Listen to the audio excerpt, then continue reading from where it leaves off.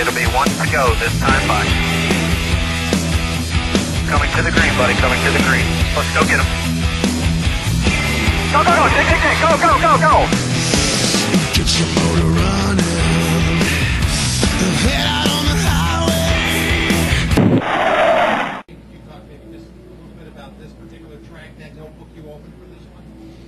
The notebook I have here, there really isn't a lot of good written in that book. I feel that we've been competitive at times. I feel that in the spring we had a really strong car here and was positioned for a nice top 5 run. Had some things go wrong there at the end with the flat tire. So I'm coming back excited. I had a great experience in the truck race. I really enjoyed that, and we'll see. You know, Saturday night will be the final answer if it really helped to run that truck race or not. But I feel that it's already helped me, and looking forward to it. I really want to be competitive here. I wanted to win on a road course, and I missed that mark this year, and Bristol was the other one. So we'll see what we can do. Kenny, Ed, Randy.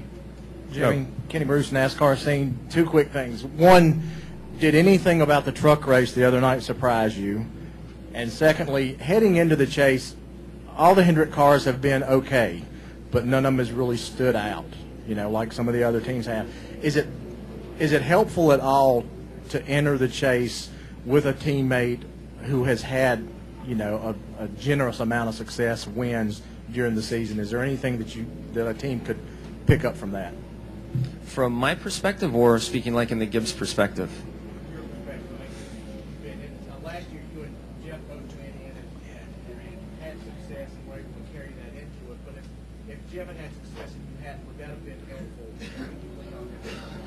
I think so. I think when you get to crunch times, and the chase is one of those periods of time, you look a lot closer at your teammates, their setups, the driving techniques, and if something's working for someone, you've got to find a way to make it work. You're out of time to sort out your thoughts and your driving style. So it is helpful to have a teammate that's been successful, has been successful in chase or at those tracks or that weekend.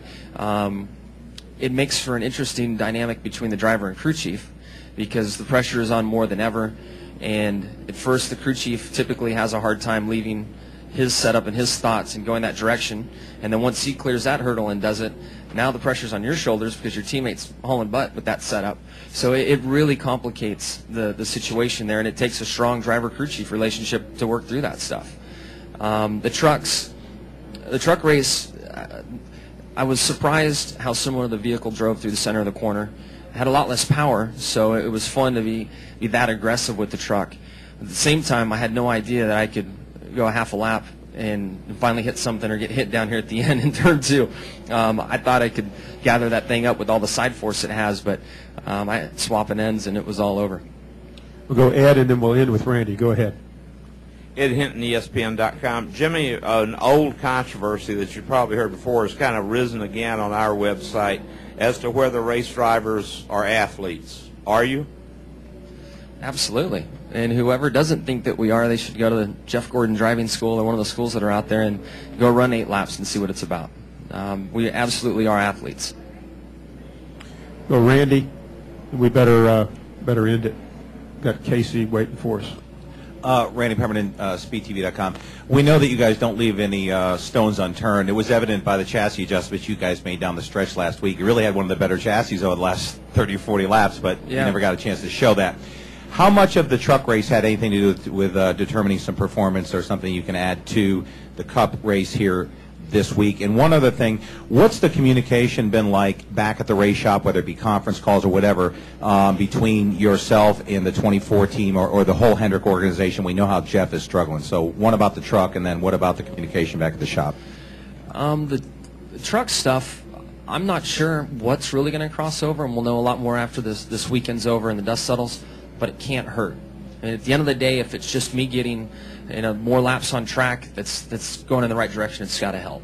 The fact that they don't run on bump stops and they're running the old style setups with coil bind and stuff like that, I'm not really sure what will carry over, but it can't hurt. I mean, it really can't hurt. And we had fun, so it's fun to go to the racetrack. And I think I learned more. I always learned more as a kid when I was racing motorcycles. If I went to a practice session and had the pressure of riding fast, I did what I was supposed to, but it just didn't, I don't know, something didn't sit as well as a free ride when my dad would take me out and say, just go ride. There's no motos you need to run. Just go ride and burn a couple tanks of gas and have fun. And that's what the truck race was for me, just to go out and have fun and try different things on the track.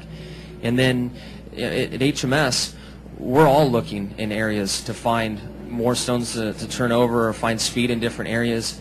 I feel that through the middle part of the season, we've really been working in the right areas. I feel we can refine a little bit more in those areas and get the car more consistent and a little more speed out of it. But I think we'll have to find something else. And we're all working hard. We have a lot of testing still ahead of us for all the teams. I feel that with what we have, we'll be competitive and we'll be able to fight for the championship.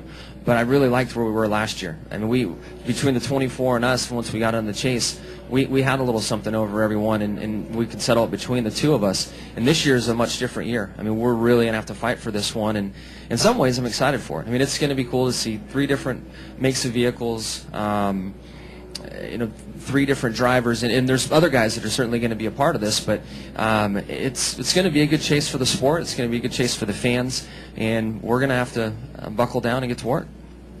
Jimmie, thanks a lot. We always appreciate you coming in. Good luck this weekend.